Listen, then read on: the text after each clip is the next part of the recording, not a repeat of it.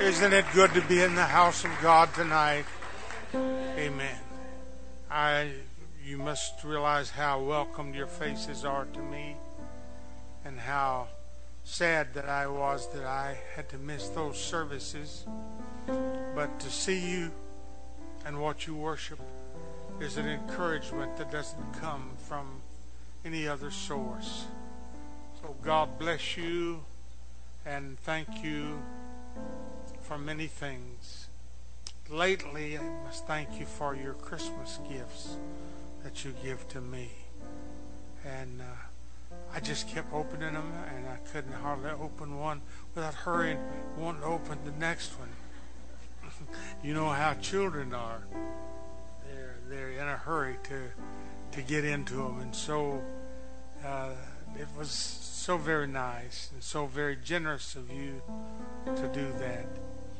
I wonder if you tonight would sing my theme song for all of my ministry, I Need Thee. Amen. Would you do that with me tonight? Just a chorus. Amen.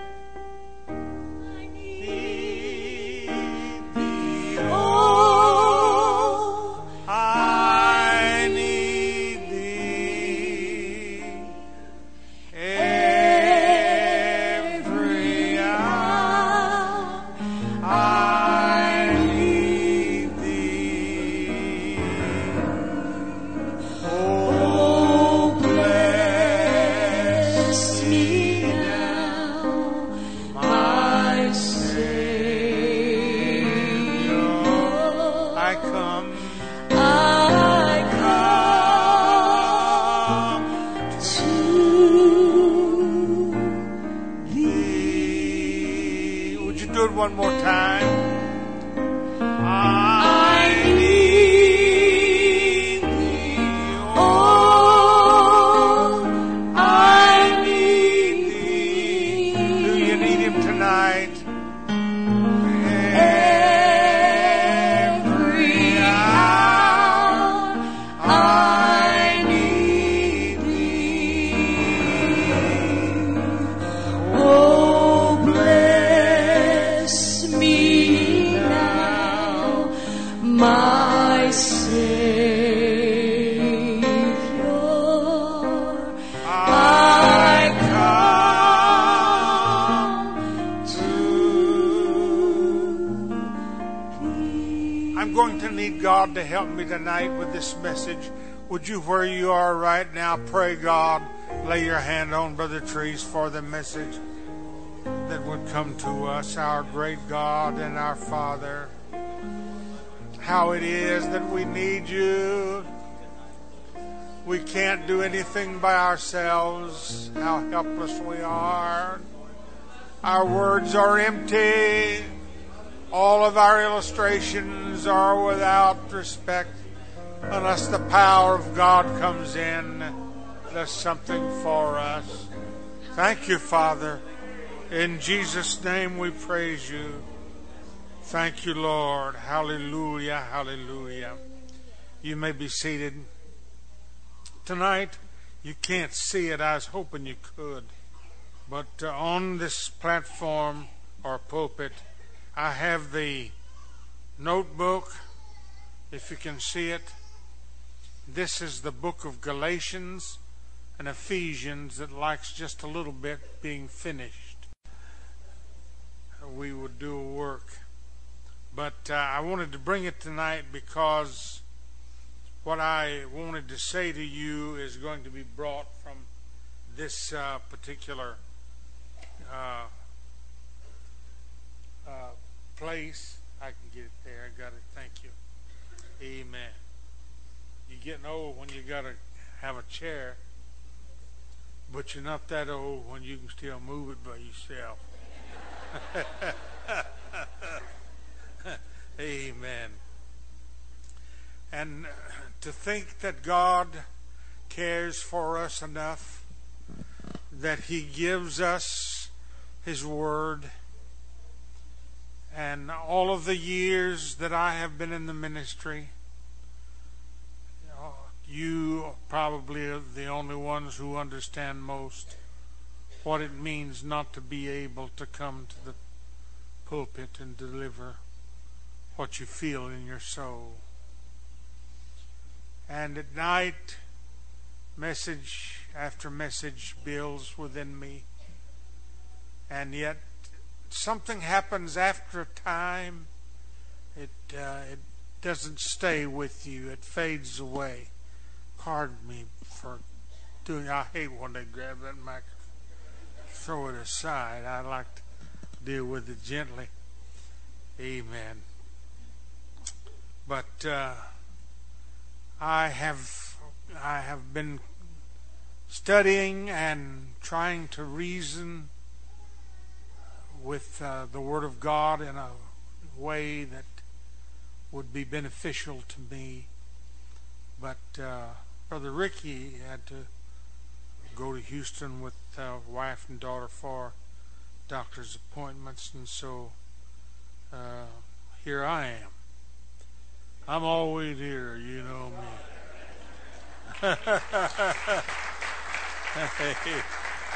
Thank the Lord.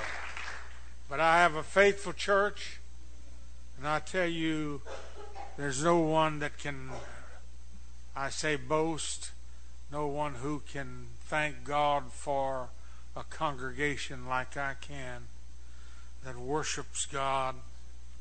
And I can't tell you without boasting how all over the world I receive calls about you and your worship. How do I get my church to be that way? And of course I go through a program of what I've done through the years, but the truth is, you love God. And that's the answer. You just love God. And anyone that has someone to guide them and direct them will find out that they can worship God the same. Tonight I wanted to show you a book, a little book that was sent to me as a Christmas present from what was the Superintendent of California, Brother Paul Price. How many remember him? Do you remember Brother Price? He sent me the sweetest note that you have ever seen in your life. He said that he would not be if it had not been for my ministry. And he goes on and on and on, and I feel so unworthy of the things that he is saying, but I know that they're genuine. Now my problem is how to answer him and what to say to a man that in my life before, even as youth president of Louisiana, I wondered at the strength of this man and how the influence he had to work the people of God. But this gift is something else. And what it is a book that deals with all of the universe, or deals with the universe, and pictures that go along with it. When he talks about the sun or the wind, he has pictures that goes along with this. And the technical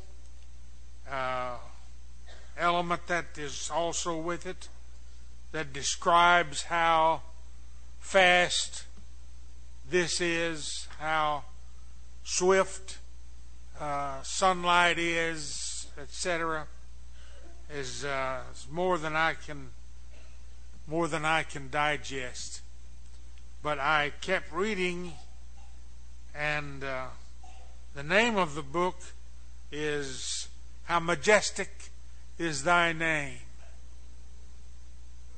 And with all of this stars and moon and clouds and all of the universe together, after every element that is presented, there is a thank you, Lord, a majestic application to the name of Jesus Christ. Praise God, praise God. Amen. And I am thankful that I am in a world that I believe was made by God. I don't think anybody can look at this book and see what it says and believe that it was anything other than God that made this world. Amen. There's nothing that could do it whatsoever. He talks about number one, the stars, and the nearest star to us, Proxima, if I'm pronouncing it right, Centauri, is speed of light. Take over 4 years to get to the earth. That is, if it had the speed of light. That's how far it is. It would take, with the speed of light, 4 years to get to earth. And it would take 280 centuries. It would take to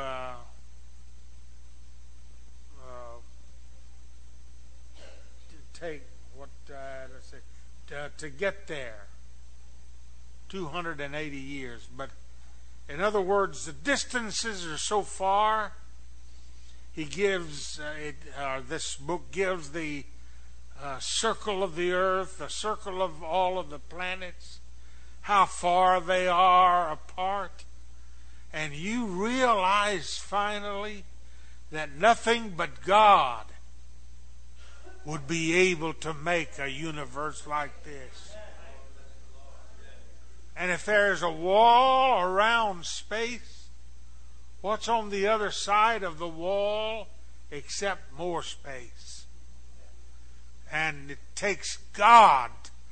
I don't believe any kind of human or any other kind of being would be able to make these planets and these stars and these distances and keep them in order so that the sun shines when we need it and it rains as much as we need it. He talks about rain, and if rain was not controlled, what would happen to the earth and to other planets? And it just makes me think that we have not praised God enough, and we do not realize enough how great God is to control the entire universe. We're sitting in these pews tonight praising God, and our mind is going back about 2,000 years to Christmas, the first one. But I'll tell you, that was only God when He decided to come in flesh and to show everybody what He really looked like. Amen. But the truth is, sitting here tonight, we ought to realize we're serving a God that is so great that He is able to know all of our thoughts together. And He is able to judge them one by one. That's the reason we preach. That's the reason we tell you how you ought to be, because we're not keeping score like man. Thank God we are under the hand and the mind of a God who fixed a star that's the closest one to earth, that would take all of those many thousands of years at the speed of light to get here. And yet He handles all of this. He controls all of this. I say, if He can do that, He can run my life. He can decide what's good for me, and He can decide what's bad. Number two, He has spoken to special or different people and laid His message on their heart. That's what this book is all about. And tells you how to live and how to do. Praise God. Who knows the height? The Scripture talks about the breadth, the depth, the width. Who knows all of that except God? We have to give Him the praise for it. Amen. In this Scripture, I wanted to point out to you, if God is great, then I wanted to point out to you how great you are, because you are made in the image and likeness of God. That is why it is sinful for you to D-A-M-N and to utter words against another one that God has made. We're all here by the grace of God, and we better keep our minds on that. Amen. And yet He talks about the heavens, and you and I cannot go out and look up at night or whenever and help but wonder at the distances we see and the tiny ones we see and how far they are, and realize that God made them. But 3 times in this book, He talks about huperenus. That's super heavenlies. Above those that are above what you can see in the heavens. And He talks about how He dwells in the super heavenlies. And He also talks about how that these heavenlies are revealed by the church.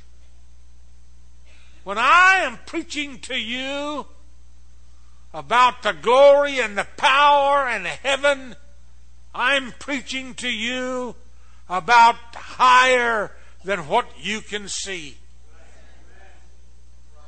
It's going to take the grace of God for you and I to understand all of this.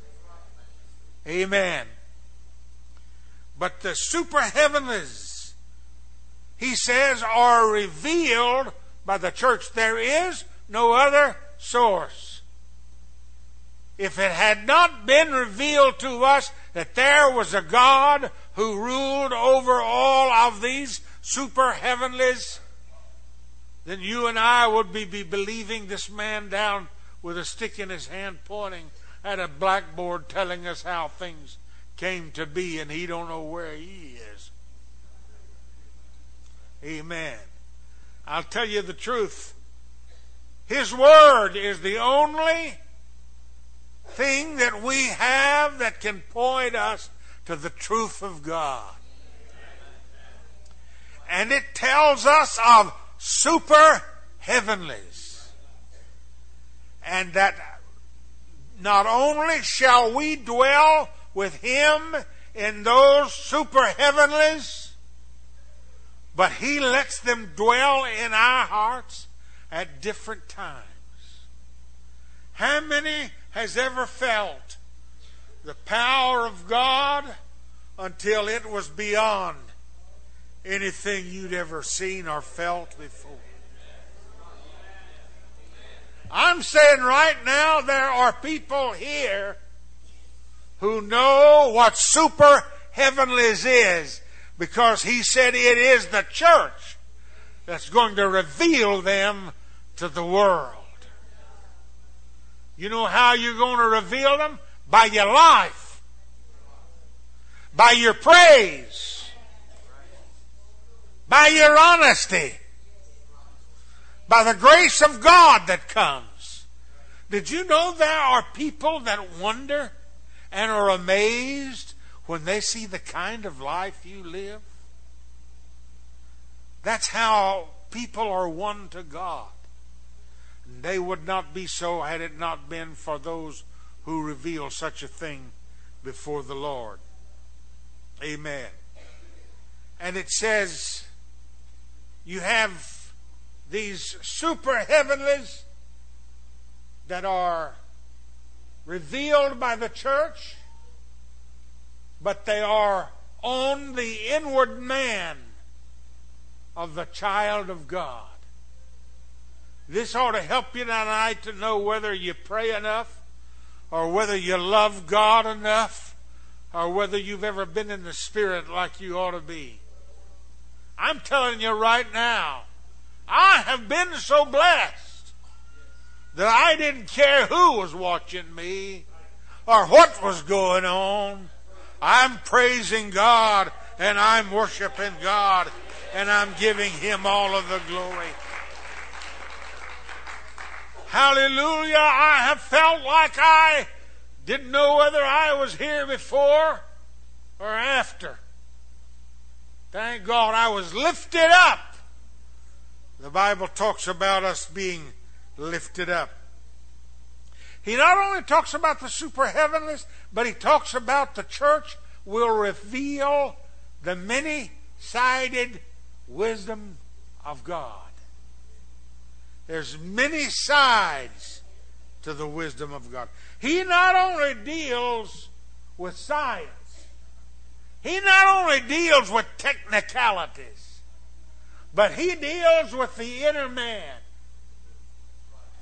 And you are supposed to be the recipient of one who knows how that God is many-sided. How many knows that He has dealt with you in different ways, at different times, and delivered you when you didn't think that it was possible for Him to deliver you? Oh, praise God. I tell you, Christmas ought to be more than just Christmas. Amen. New Year ought to be more than a new year. I wonder what year this is to Him. I'm telling you that we serve a God that is mighty and who has all of this in His hands. Hallelujah to God. And He has made this known, this many-sided wisdom of God, He has made known to authorities and rulers among you. God has ministry that He has appointed and anointed and has set in place and demands of them a life of certain kind. And if they're not supposed to be one of the ministry. Amen? I hate to hear folks fuss about rules and laws and so forth in the church. Hear me now. We're not serving a God like the chief of police or a mayor. We're serving a God who reigns the universe, who has many sides to Him. And the only way we can see it is He deals with the inner man. That's on the inside of us. And somehow, mysteriously and wonderfully, He has authorities and rulers whom He works with to deal with the inner man that's on the inside of you. Have you ever heard a message from the man of God that changed your life? Amen. Have you ever heard a preacher preach that brought you to an altar on your knees saying, God, I'm not fit to be your child. Forgive me. Oh, thank God. He wasn't a great preacher, the first one that came to me. He was overall clad. But there was within his heart a knowledge that nobody else could touch. Thank God he reached from himself to me and brought me, a Baptist minister's son, to an altar, crying and weeping. Amen. How many times has he done this for us? He's made known to us through these authorities. Also, the exceeding grace of God, the exceeding riches of the grace of God, is huperbalo. That is, he throws the grace of God. Amen. It's thrown. And you know whether or not you can catch it. You know whether or not you can receive it. I'm sorry for people that don't know how to catch things. I've seen grown men that couldn't catch a ball. I've seen people who couldn't grasp the idea of the smallest thing about them. But he throws the grace of God. What does that mean? That means that grace is so free, grace is so open, grace is so wonderful. Thank God that there's nobody that can't receive it if they want to. Hallelujah. The majestic voice of God is that voice that speaks to a man wherever he is and brings him to a place of repentance and service to God. Hallelujah. This is the call that comes to the inward man, 3rd chapter 19, according to the power that is working within us. All of this has to do with according to the power that is working in us. Now, it's in some working hard. It's in others that it is not working as hard because they limit it. Amen. I've known men whom the grace of God was so great, it was thrown to me. Literally thrown to me. Huperbalo. Thrown to me, and I had to catch it as it came my way and apply it to my heart and to my life. Oh, glory to God. And then he talks about there is extravagant language, such as the unsearchable riches of God. This is in the book of Ephesians. The book of Ephesians is a spiritual book. It deals with these things. We should read it more. But the unsearchable riches of God, and he talks about an extravagant language. It makes you talk greater about God than you would ever be able to talk. It makes you be able to describe him and reach further into language and expression than you would ever have in your entire life. All I'm asking is, God, help me speak the Word of God. Help me sing the Word of God. Hallelujah, hallelujah. No wonder there are songs that do not reach us. They don't go to the depth of that language of God that's down in our heart. No wonder there are messages that don't reach us, because the preacher can't go beyond the little story that he saw of the man walking down the street. No wonder. It's because he doesn't know anything about the extravagant language. I'm telling you, the problem is that we have made speaking in tongues light. Amen. And we have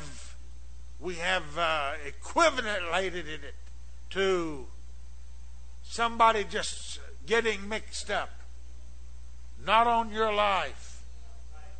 I have heard messages that came from God, men speaking in tongues, and without the interpretation, I knew God was talking to me. Hallelujah. Before the interpretation came, I was already convicted. I was already stirred. Thank God. This is the God that places one planet so far from the other that they don't all ball up and cause a mass explosion in the universe. This is the God that gives us everything on earth that we need. Amen. Is because He knows. He is a God that knows everything. Hallelujah. And He has, the Bible talks about He is super abundant. Ask and think. And the power that is waiting over us. I'm telling you, this abundance of God is either in your behalf or it's against you. Now, with all that I described that God was relative to all of the planets and everything there is, and how He directs us and how all is kept under control, how would you like this God against you? A God that makes burning stars and furnaces. How would you like this God against you, who is able to destroy entire areas of the universe? I'm telling you right now, I intend to serve Him from now on. I don't know what you're able to do. I don't know what you're going to do about it. Thank God. Every service that I can, I want to lift my hands and I want to serve Him. God, you're bigger than I am. Hallelujah. God, you're bigger than my preacher. Oh, great God, you're bigger than the universe. Great God, you're big enough to describe everything there is. Amen. And I did not think about that until I received this book from Brother Price that describes rain, that describes when a tiny stone from another planet hits this earth and what kind of a hole that it can make, the distances and the powers, the strengths that are in them. I did not think about that, but I think this book is named wonderfully, How Majestic is Thy Name. Do you know what controls all of this as far as we are? It's the name. There's a name that is above every name. Hallelujah to God. And I don't have to go through it as to language and to parse it and give you the different parts of speech of the language. You know it as well as I do. Strange to us, strange to the world. But isn't it amazing that the world has to speak that name just in the time of the year that we have passed? Whether they like it or not, they say Jesus. They may be whatever kind of religion, wherever they are, but somewhere, someday, they're going to speak the name of Jesus. I'll tell you what, I'd rather speak that name and have it work in my behalf than speak it because He's got a whip over me, making me say it. Hallelujah. What a majestic name that is. Will you pardon me for not being lengthy tonight? I'm going a long time here. Thank God. Oh, glory to God.